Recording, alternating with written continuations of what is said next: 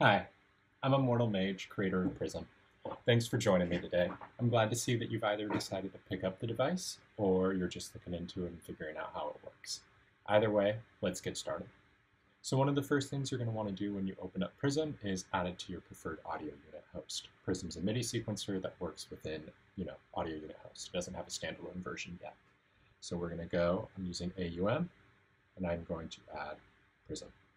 Now you need to add audio instruments to connect to Prism. It's a MIDI sequencer. It doesn't produce any sound on its own. So we're going to start by adding Recife, a drum machine by chord. Whenever you add an audio unit, you're going to want to connect it to Prism. To do that, I'll select it as the MIDI input source, and I'm going to filter the channel to the track that I'm going to use on Prism to control Recife. So now I'm going to open up Prism. I'm going to start a new song. And because this is a drum track, I'm going to select drum track.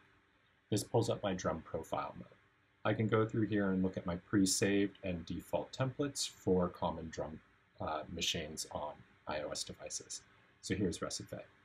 I can then go to my sequencer, and now I can control, play, lay down, and start doing all the fun things that allow you to create an interesting groove and pattern. So very simply, that's how we add a drum track. Let's take a look at how we've added an audio unit track.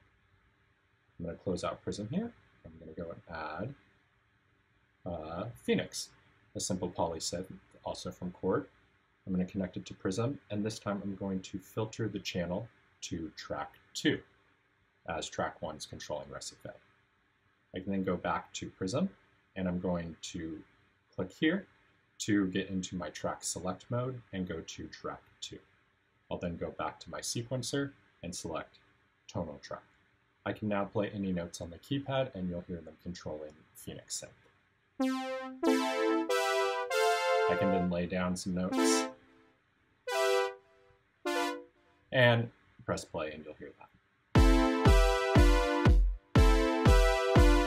So very simply, that's the very first steps to using Prism. You add it to your audio unit host, you add your audio units, you connect them, you always make sure to filter the channels so that you have one track controlling one channel, and then you start playing.